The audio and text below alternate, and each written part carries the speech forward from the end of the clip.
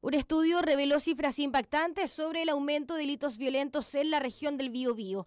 Desde el año 2005 hasta el año 2022, los homicidios alcanzaron el aumento a un 106,2%. Es decir, en 17 años las denuncias por homicidios en la región aumentaron a más del doble. Solo durante el primer semestre de este año, la tasa de homicidios en el Biobío es de 7,9 por cada 100.000 habitantes, cifras superiores a la capital, donde la región metropolitana tiene 7,5 por cada 100.000 personas. Los delitos por casos de homicidios, ley de drogas y delitos sexuales en el Biobío alcanzaron un pic histórico desde el 2005. Los robos y hurtos presentaron también un aumento, aunque no llegaron a superar los niveles más altos registrados históricamente.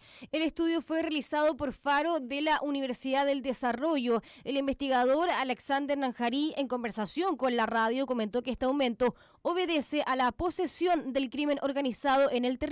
Sin duda, el aumento del crimen organizado.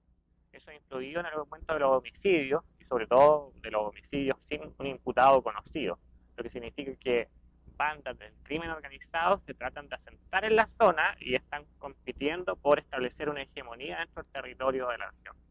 Por otro lado, la delegada presidencial Daniela Dresner señaló que desde el gobierno las cifras que manejan son desde la implementación del plan Calles sin Violencia este año ha disminuido la cantidad de delitos violentos. Datos que nosotros tenemos hablan de que la región del Biobío, comparado con el año 2022, es una región en la que han descendido los homicidios. La cantidad de homicidios ha descendido en casi un 5% y eso también es producto de la respuesta que se ha dado con el plan Calle sin Violencia. El plan Calle sin Violencia lleva 5 meses, no es un tiempo suficiente para poder hacer una evaluación definitiva de este plan. Sin embargo, ya estamos viendo que existe un descenso respecto del año pasado.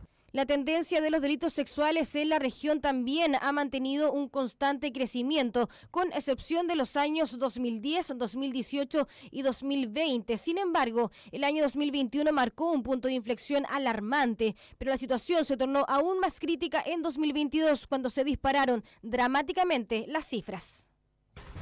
Bien, 14:30, cerramos esta edición de Noticias Mediodía aquí en Canal 9, en Biobío Televisión. Como